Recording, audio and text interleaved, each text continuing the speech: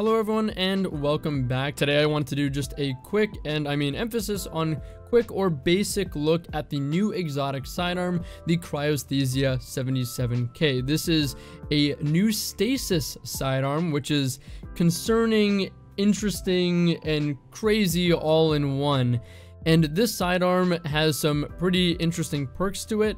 First and foremost, it does have an incredibly good stat package, so its neutral game is very, very good. Really high range, really high stability, pretty crazy in nearly every stat category, and it's a 260 RPM, which is okay, but not, in my opinion, the optimal archetype. It's not like, I believe, the other exotic sidearm. I think it's the Traveler's Chosen that is the 300 RPM, which in my opinion is a better archetype. It has a 670 charge time in terms of the charge shot, which we'll talk about in just a second, and a 13 bullet magazine.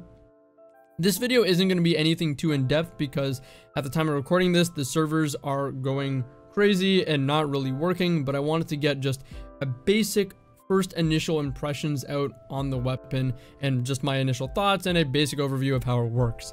So its perk is liquid cooling. Final blows with this weapon enable a charged shot for a short duration. That duration is 10 seconds, I believe. Targets hit by the shot are instantly frozen at the cost of the weapon's entire magazine. So I'll show you guys in just a second in the little bit of a gameplay footage in PvE that I was able to snag.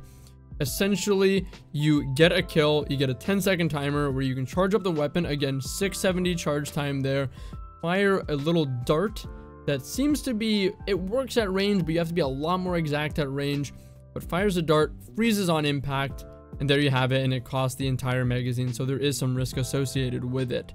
And of course it has the intrinsic here, variable trigger, press and release to fire individual shots, hold to fire a charge shot when liquid cooling is active, which is the perk that we just talked about. Of course it does have a masterwork here as well. Not sure what that is because I haven't looked in the database either.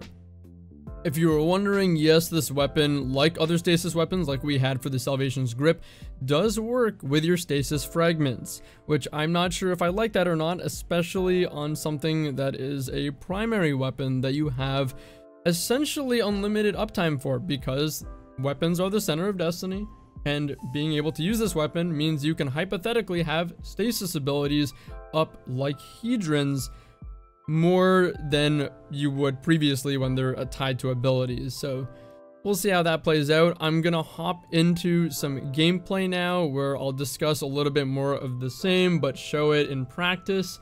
If you guys haven't already, I'd appreciate if you can check out my Twitch, twitch.tv/Drewskis. I stream on there pretty frequently, so if you'd like to come by and hang out, I appreciate it. But let's now just move on to some of the quick gameplay snippet we have of this weapon.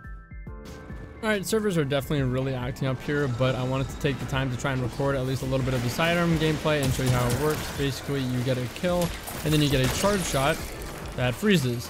So in PvE, that's a long freeze, as you can see there. And you can repeat the process. But in PvP, that's a short freeze. The thing is about this is that it actually has really good base stats in its neutral mode. Like, this is just an insanely good sidearm, I think.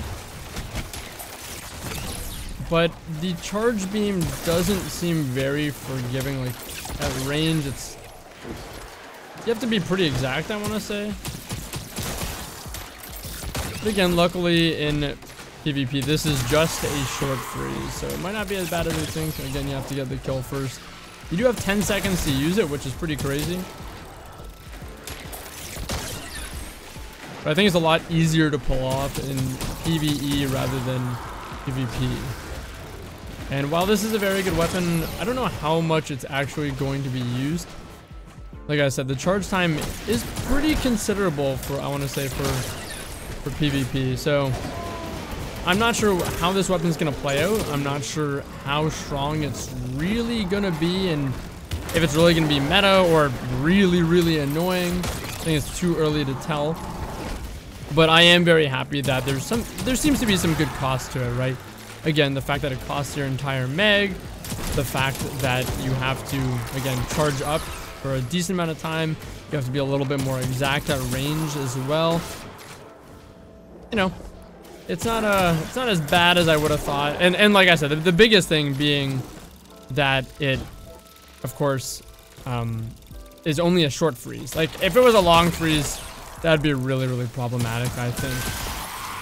But like I said, only time will tell. I'm very interested to see how this weapon develops in the metagame. Because like I said, it's a very strong set of base stats. And as you can see here, it's working with our fragments, which means Whisper of Hedrons with this would work. And it would go off, which is definitely more on the concerning side of things, I think.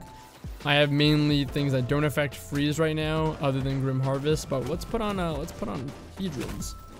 See how that looks. We get a kill, we freeze, and yes, surely enough, that does trigger Hedrons. So the concerning part of this weapon, even though it's not as bad in some aspects as I would have thought, the concerning part is that you have pretty much higher potential output, or sorry, much higher potential uptime, I should say, of stasis, of your fragments, and of the stasis effect to freeze people. Because it's a weapon, and Destiny is, you know, weapons are at the center of Destiny at the end of the day, I think. And when you have a weapon like this, that is, you know, always present and always active, and it's the center of what you're doing, and you have, you know, it be able to freeze people like this, that kind of uptime gets concerning. And that's why, while I think that there are some difficult aspects to it, like the charge time, like the range, and like the fact that it's a short freeze only, while I think there are some more difficult aspects, I do think it's also still concerning, which is why I really don't know what to think of this weapon initially. There's a lot of strengths and some things that have brought it back a little bit, like I said, that make it not as bad, but again, still concerning. Imagine someone running around with this to just have more uptime on their Hedrons buff. What if you ran this with, I don't know, a hand cannon and did that? But then that poses the question, are people really going to be running double primary against this? Is it going to be harder to execute this freeze than it will be the shotgun? Will shotgunners put too much pressure on you? I don't know. Again, only time will tell. It's really hard to say, but if you want to see the functionality of this sidearm and kind of just my initial first thoughts, here it is. I would have much rather obviously done this in PvP, but the servers are kind of going crazy right now and not working. So I was able to get a little moment to try this thing out in PvE.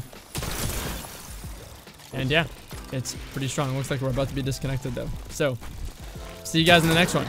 Take it easy, and I'll have a more in-depth discussion about this sidearm and how it develops in the metagame later on. But this is just kind of a initial thoughts, reaction, and trying it out. Take care.